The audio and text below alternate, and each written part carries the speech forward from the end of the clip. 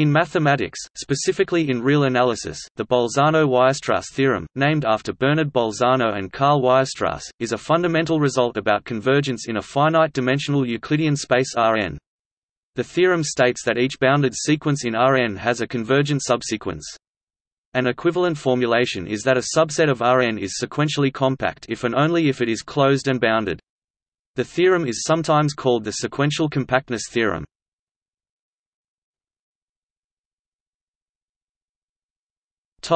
History and significance. The Bolzano-Weierstrass theorem is named after mathematicians Bernard Bolzano and Carl Weierstrass. It was actually first proved by Bolzano in 1817 as a lemma in the proof of the intermediate value theorem. Some 50 years later the result was identified as significant in its own right, and proved again by Weierstrass. It has since become an essential theorem of analysis. Proof. First we prove the theorem when n equals 1 (n equals 1), in which case the ordering on R mathbound R can be put to good use.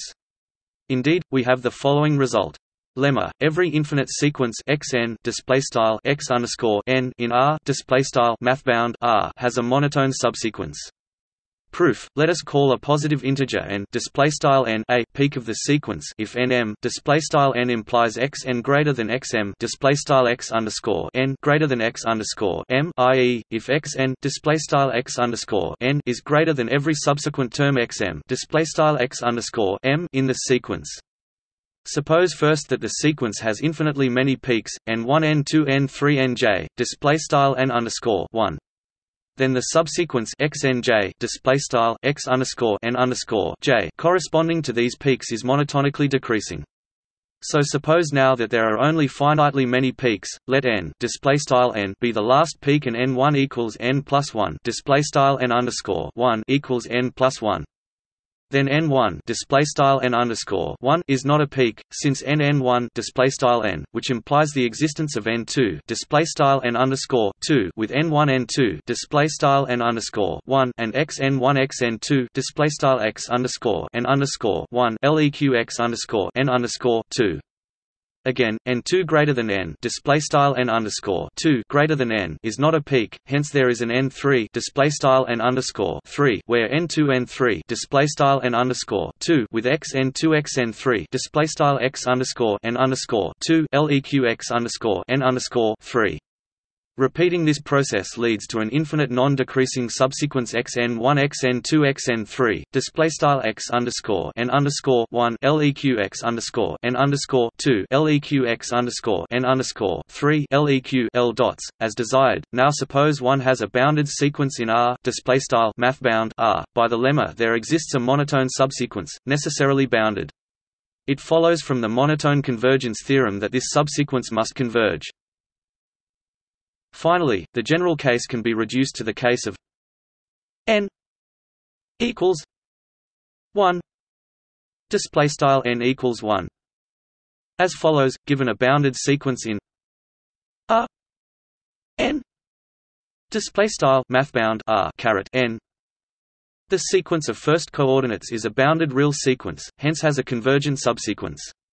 One can then extract a subsubsequence on which the second coordinates converge, and so on, until in the end we have passed from the original sequence to a subsequence n n times, which is still a subsequence of the original sequence, on which each coordinate sequence converges, hence the subsequence itself is convergent.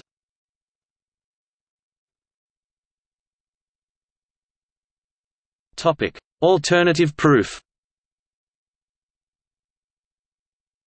There is also an alternative proof of the Bolzano-Weierstrass theorem using nested intervals. We start with a bounded sequence x n (x_n). Because we halve the length of an interval at each step, the limit of the interval's length is 0. Thus there is a number x (x), which is in each interval I n (I_n). Now we show that x (x) is an accumulation point of x n display style x underscore n. Take a neighborhood U display style U of x display style x. Because the length of the intervals converges to 0, there is an interval I n display style I underscore n, which is a subset of U display style U. Because I n display style I underscore n contains by construction infinitely many members of x n display style x underscore n and I n U display style I underscore n subset ec U. Also, U display style U contains infinitely many members of x n display style x underscore n. This proves that x display style x is an accumulation point of x n display style x underscore n. Thus, there is a subsequence of x n display style x underscore n, which converges to x display style x.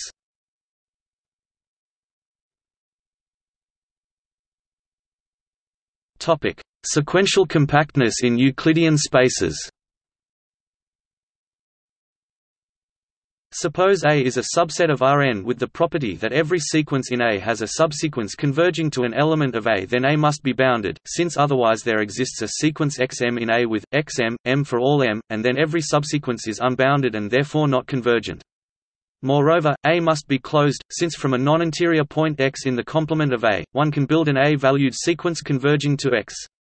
Thus the subsets A of Rn for which every sequence in A has a subsequence converging to an element of A, i.e., the subsets which are sequentially compact in the subspace topology, are precisely the closed and bounded sets. This form of the theorem makes especially clear the analogy to the Heine-Borel theorem, which asserts that a subset of Rn is compact if and only if it is closed and bounded. In fact, general topology tells us that a metrizable space is compact if and only if it is sequentially compact, so that the Bolzano, Weierstrass and Heine-Borel theorems are essentially the same.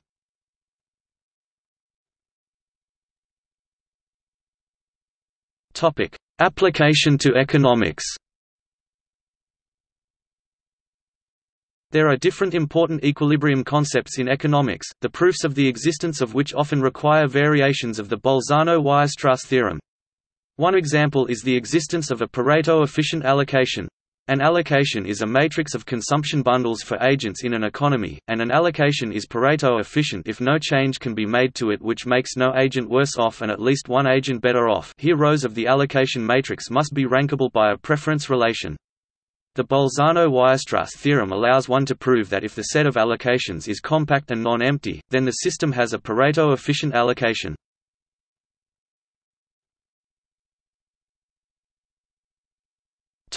See also: Sequentially compact space, Heine-Borel theorem, Fundamental axiom of analysis, Euclidean's variational principle. Notes